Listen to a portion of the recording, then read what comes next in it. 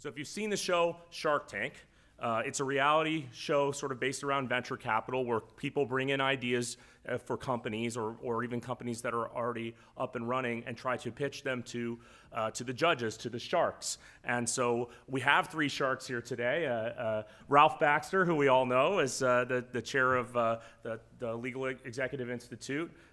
Dr. Ron Dolan, who's a senior research fellow at Harvard Law School, and Bill Henderson, who's and Sanjay was caught in the hurricane. So replacing Sanjay today is Bill Henderson, who will be playing Sanjay today due to the hurricane, and we wish him well. So I'm going to introduce each of the representatives of each of the companies, and they're going to present here in the middle using the hand mics. Each company is going to have 10 minutes. That's going to be divided between an elevator pitch of about 4 minutes and then 6 minutes with engagement with the judges.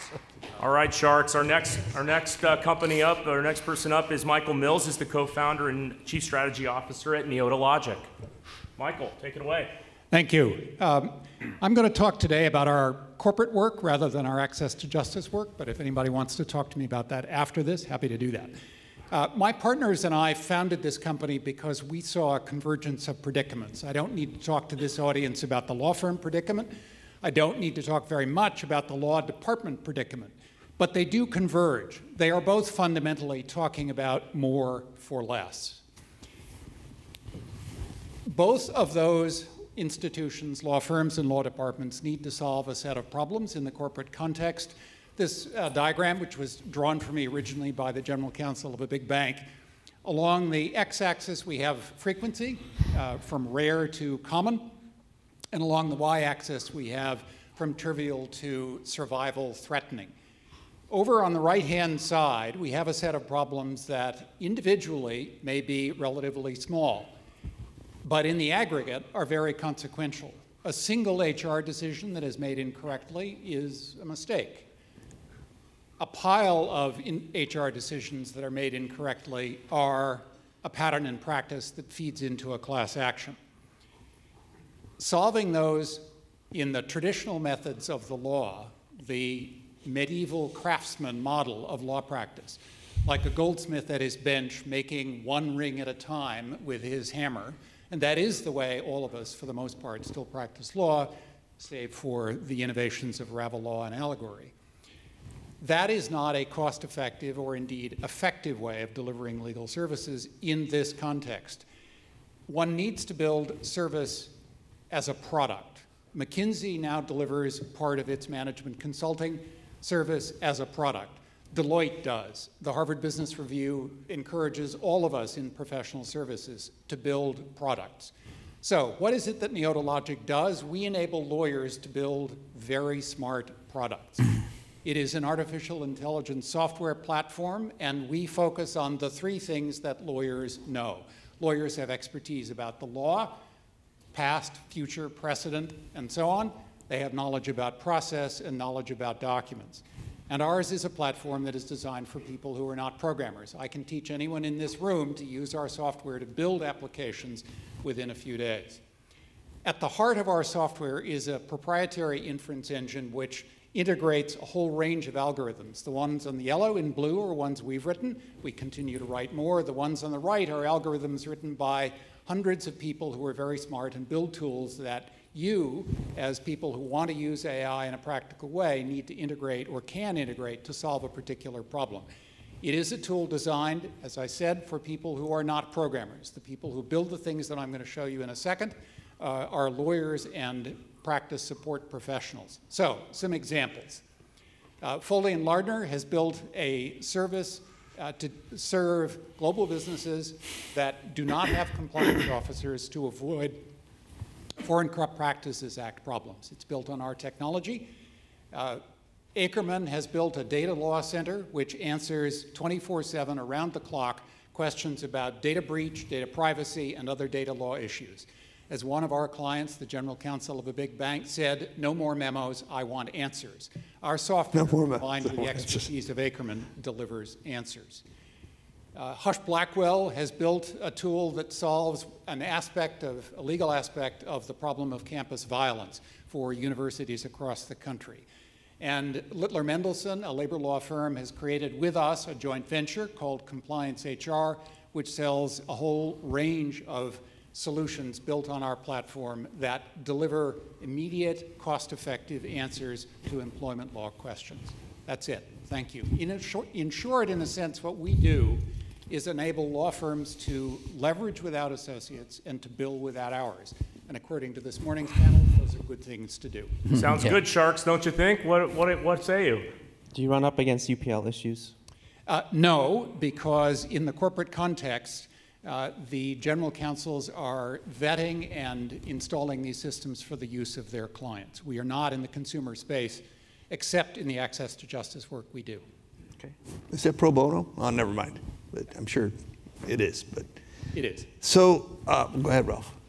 So you are not in the consumer space except for access to justice, meaning what? Meaning civil access to justice as well as criminal? Civil access to justice. We are working with pro bono organizations around the country. Some of them, we have a collaboration with the Legal Services Corporation in New Mexico and some others coming. So we are working with organizations that deliver nonprofit legal aid or legal services using our technology. So these applications enable the client, the user, to populate it with information. It's designed. You populate with information, and you get a response. You get some answer. Like TurboTax. So, what are the unauthorized practice of law? So your apps aren't authorized to practice issues. In the corporate context, we think that is not an issue, because the licensees of the applications are general counsel who are making them available inside their corporations to their employees. In the consumer context, there would be UPL issues, just as there were with LegalZoom and others. So if you tried to apply it to the Jim Sandman's example of the uncontested divorce and the 21 forms, you'd have the current rules would be an impediment. They would, except that the organizations we work with in the access to justice space, they build the applications and they deliver those services, just as Law Help Interactive, for example, a service funded by the Legal Services Corporation, delivers more than 500,000 documents every year in a LegalZoom-like context. So when Susskind said, if your work is going to be cannibalized eventually, why not be first to dinner? The first one to dinner. That's really what you're talking about here. We used to be able to, somebody posed a question and we could have some associates busy away and handing them a memo which contained the answer. Here, the GC or in-house lawyer can log in at night, get an answer, and so it cannibalizes some work. But I think you were going to tell me that how the firm can capture more revenue in different ways because they adopt your system. These are commercial propositions by these firms. But as I say to partners in a law firm, if your business model is doing the work with lawyers that my software can do, you better get another business model. I'm going to take my prerogative as moderator and ask you one quick question. If you could tell us a little bit, like, well, how much does it cost? Let's say I came to you and I said, I'd like to maybe build something. Maybe somebody in this room says, you know, I might be interested in doing something. I didn't hear anything about how much it costs. That always is a scary idea, right? When they won't tell you how much it is. We license the software. We're not in the business of building applications. Okay. Other than in the joint venture, we license the software for some number of thousands of dollars a year. So it's seat licenses or? No, it's unlimited usage license. It's based on the number of applications. Number of applications that you build. Michael, how many legal use cases can you get out of your platform? We have a list of about 75. How many more potentially use cases could come from your platform? Well, we will announce in the first quarter of next year another joint venture on the scale of the compliance HR joint venture in a totally different subject matter. We think there are half a dozen more of those, very large scale, but there are scores and scores of use cases that individual law firms have developed. That nobody's thought about yet. In other words, they're just waiting there to meet your platform. Any area of law could be enabled through your platform. Primarily compliance and regulatory applications. We don't do much in litigation except litigation planning and case evaluation. And in the corporate transaction context, large-scale fancy transactions, no, that's not us. We're in the routine right-hand side of those groups. Why couldn't you be in part of Fancy Dan transactions? Why couldn't you be these apps be an engine to do elements of the work that's otherwise complex but has parts that are routine. They could, and they are in one of our firms, a global firm that does a very high-end mergers and acquisitions practice. Our software is used to answer the global version of the Hart-Scott-Rodino question. I just want to check. You're doing this. You're picking somebody's brains who's the domain expert, let's say at Littler, to build the compliance HR system, and that's potentially a feeder to other work, which means at some point the answer is going to be, this is complicated, see one of our lawyers? That is true. There is a risk tolerance built into every one of these applications. Okay. In some contexts, you give a clear answer. In other contexts, you say a clear answer negative. And in other contexts, you say this requires a lawyer. And is there a subscription fee? Are they using this for their own clients? In other words, that's an added value, Yes. and it becomes IP for the firms law firm? whose applications I showed you license those to their clients, and all of them have a flow of traditional legal work arising out of that. It is not, in fact, cannibalizing the work that they do, because their clients took that routine work away from them years ago.